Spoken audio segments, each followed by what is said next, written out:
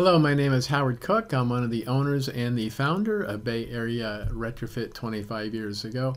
And the way I became involved in this business is I was hired by the Federal Emergency Management Agency as a subcontractor to do damage assessment as well as document injuries after the 1989 San Francisco Bay Area earthquake. And so I know a lot about it firsthand. I was also in a very large earthquake in 1992 in Eureka, California, in which I learned a whole lot firsthand what to do at that time. So anyway, I'm going to go over the things that I learned, the little bit I know from interviewing people and study that I've done. So first thing I'd like to point out is that this will be the largest natural disaster in the United States.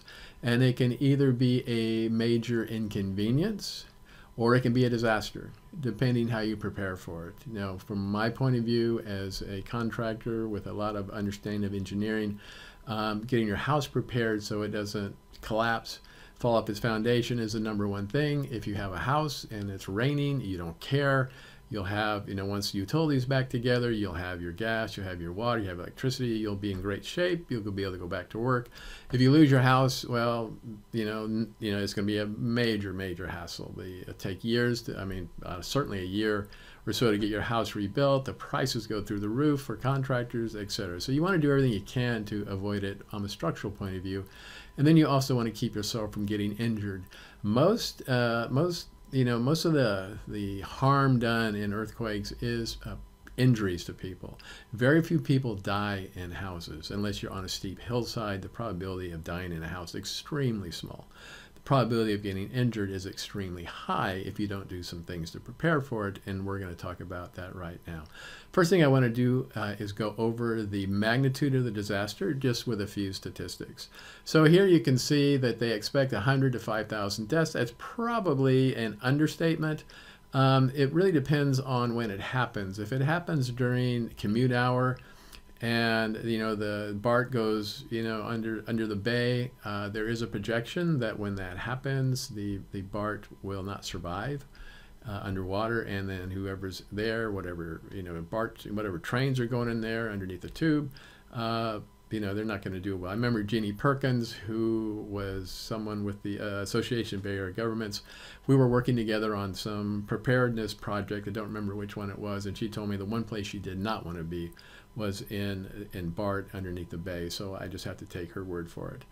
And then, the amount of damage, $75 billion with damage, 200,000 people injured. We're going to talk to you about how to avoid that now. And on, 155,000 uninhabitable houses. That's also including apartments, but lots and lots of houses, especially ones that have cripple walls. But, it could be any of them. Just houses in general won't be habitable. But you can, make your house one of those that's not as likely to be uninhabitable. We do everything we can, but if you happen to be sitting right on top of the fault, even if we do everything we can't guarantee it'll be inhabitable. It will sure make it so it's a whole lot safer than it is now, if that is the case. Very few houses are right on top, but there are some. And then here's all the people that will be displaced. So lots and lots of people are going to have to leave the San Francisco Bay Area. So it's going to be a major mess. So this is an image I got. I just happened to find this from the United States Geological Survey, and it shows where they expect the the tracks to rupture in the bay. So again, this is one place you do not want to be, and hopefully, by the time earthquake happens, they'll have all this fixed up so that it's not something that we have to worry about. Well, while working for FEMA as a damage inspector as well as an injury assessor, I discovered a few things firsthand that you won't read about in a book. So the first thing I would like to say is that when they give you that duck cover hold thing where you're supposed to jump under a table and hold on to it and let the earthquake stop, well, you're very unlikely you're going to be in front of a table.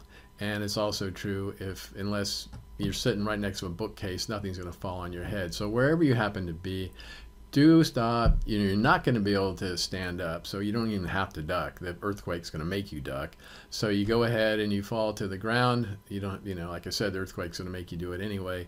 And you can go ahead and cover your head and just write it out. The thing that I found as far as injuries go was 99%, if not 100% of the time, it was because people were trying to run out of the house. So what happens is you're trying to run out, you get, a refrigerator, falls over and hits you. You're going down the stairs, and then you're thrown off the stairs, and you get hurt that way. So the, houses do not implode. It's not going to, cave in on you. So just stay where you are. Don't move around, just stay away from anything that might fall on your head if it hadn't fallen down already, and just wait it out. And once it's stopped, you can go back in the house and, go outside the house and just, wait around. And also be aware that the earthquake that you just experienced can very likely be a foreshock of an even larger earthquake. So, stay out of your house for a while. What happens is there's an earthquake, then there'll be an aftershock, which might be bigger than the first one, and then there'll even be another one. So you need to be, just aware that there's going to be bigger earthquakes. And also be aware that when you're going to be absolutely terrified, the instinct is to run out of the house. So it feels like and I know this firsthand, I was in a big earthquake, very close to the epicenter in 1992 up in Eureka, actually in Ferndale. And it feels like there's a monster, he's shaking your house back and forth, anyway, just shaking it like crazy. And then you just get terrified and you want to run out of the house. But just remember, the house is not going to implode on you. It's just very frightening. It will stop. And then once it stops, you can get out of the house. So anyway, I just want to make that very clear, that, this is how you keep from getting injured. As stated earlier, the earthquake you just experienced could very well, in fact, almost for sure, is a foreshock of something that's coming afterwards. It might be bigger, it might be smaller, who knows, but it's a good chance it's going to shake like crazy. And this is what it's going to look like right after, after the shaking stops the first time. Now, one thing, this actually happened to me. When I went through that earthquake in 1992, my wife and I, we came in the house, it looked like this. We put everything back in the shelves, put all the pictures back up, etc. And then another earthquake hit, knocked it all back down, and everything we had preserved, the few things that hadn't broken, now they were all broken. So my advice is that after the earthquake, you can go back in the house, realize it's not going to implode on your head, even if the shaking starts, and put everything you have that's not broken, put it all on the ground.